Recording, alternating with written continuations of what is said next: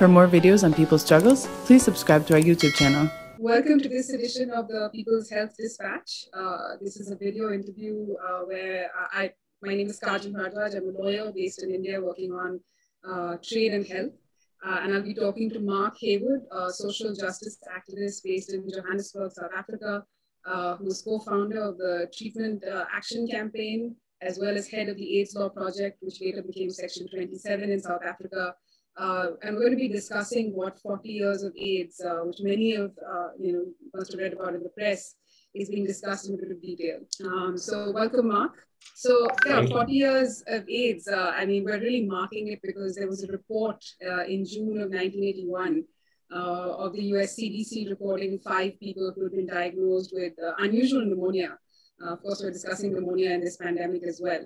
This was considered the first documentation of HIV and AIDS. I think for us in the global south, the virus came a lot later, and the havoc that came with it was probably in the following decade in the 1990s.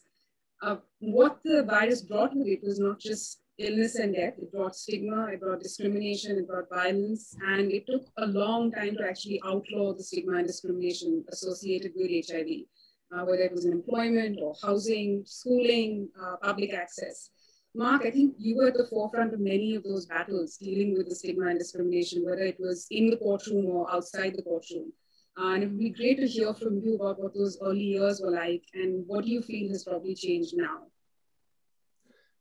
Great. Well, thanks, Kajal, and it's lovely to speak to you. It's June the 16th in South Africa, well, all over the world, which for us is a very historic day because it marks the anniversary of the Soweto uprising in 1976, which began a struggle and a revolution that eventually brought democracy to South Africa.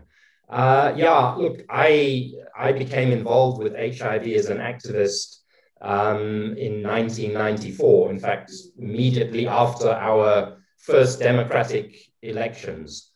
And in those early years, people already knew in South Africa, epidemiologists, people who were doing modeling, that HIV had the potential to become epidemic and to become a massive epidemic in South Africa. I remember in 1994, there was modeling that suggested that up to 5 million people could be infected with HIV. Today, there are 7.5 million people living with HIV in our country. But because of the stigma, there was a silence and there was a fear. And because in the 1990s, of course, we were still mostly in the period where people with HIV were largely asymptomatic, warnings about illness, warnings about mortality and death didn't seem to take root, to be heeded, because people couldn't see this epidemic that we said was coming. And then later on, by the early 2000s, when a lot of people, a lot of our friends, our comrades, our family members were dying of AIDS, again, because of the stigma, the response of many people was to say that they didn't die of AIDS. It wasn't AIDS. It was because people were bewitched, or it was because of tuberculosis, or it was because of a whole number of factors. So really, in the first decade or 15 years of the epidemic in South Africa, we had a terrible struggle to overcome stigma. And we used several strategies. As you hinted, I joined the AIDS Law Project in 1994 with Zaki Ahmad, and Justice Edwin Cameron was the head still at that time.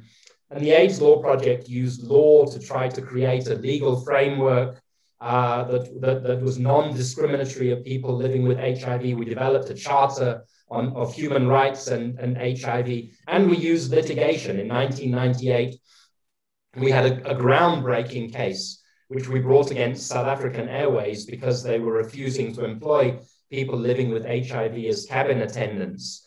And people said to us, don't take that case. You'll never win that case. Everybody thinks nobody wants to be served on a plane by a person living with HIV. That was the level of stigma and prejudice. And we won that case. Eventually, it went to the Constitutional Court, and we got a very, very powerful, profound judgment about discrimination and stigma and not condemning people to economic death. That was the language of the court because of HIV infection. But Kajal, as you know, law is one thing. Law doesn't change behavior. So we had to have another campaign that was led by the Treatment Action Campaign to try to destigmatize HIV. And as you can see, you know, we launched the Treatment Action Campaign in 1998, on Human Rights Day 1998. And we launched it very quickly. We developed this T-shirt, which became like our uniform, which was part of a strategy to destigmatize HIV and to say to people, if you have HIV, I'm going to be open about it. If you don't have HIV, understand what it's like to live with HIV in order to feel the discrimination and stigma. So it required various different strategies to run simultaneously. And as you know, as an activist, you know, you don't end the problem like this. Even today, you know, we now, as you said, 40 years since the start of the epidemic, we still live with stigma and discrimination, not at the same extreme level, but the problem is still there. Thanks, Mark. I think that T-shirt was so iconic and remains iconic for many of us, and so many future health battles are actually on the back of that T-shirt. You know, the messages always change at the back, but the HIV positive stayed in front, and that was a message that came to us in many other countries as well. Your South African Airways case was quoted by us in anti-discrimination cases over here, so path-breaking at so many levels. But I think the other thing that sort of emerged over the years of working on HIV, Mark, for many of us, was that what we really realized was it wasn't the virus. The virus was a true marker of inequality. What it showed us was the gaps in society, those who had been marginalized either by law or by social norms. When you saw who was vulnerable to it, when you saw who was most deeply impacted by it, and which communities suffered the brunt of the pandemic. And you see that even till today, whether it's in the developed world or in the developing world. 2021 it's an interesting landmark. It's not just 40 years of you know, the first documentation of the cases. It's also 20 years of the first UN General Assembly special session on a health issue. It had never happened before, and it was on HIV. And all our governments meet every 5 years since then to agree to, you know, international solidarity, commitments, goals, targets to sort of move towards addressing the pandemic, or what is now called, you know, ending AIDS. And I think that is really a place where so many activists have tried to push in the idea that if you don't deal with the violation of rights, if you don't deal with inequality, you're not going to meet these targets and goals. We just had the UN high-level meeting for 2021 on HIV in the last 2 weeks. And I was wondering what you thought of the outcomes of it, and where do you think we really are in recognizing inequality as a driver of pandemics? Well, you're absolutely right, of course. In fact, you know, yesterday, these days, one of my jobs is to be the editor of a publication called Maverick Citizen, which is a social justice platform, human rights platform. And yesterday I wrote an editorial that was titled something like, ending COVID means ending AIDS, and ending AIDS means ending inequality. Yeah. And inequality underlies AIDS, it underlies non-communicable diseases, it underlies COVID.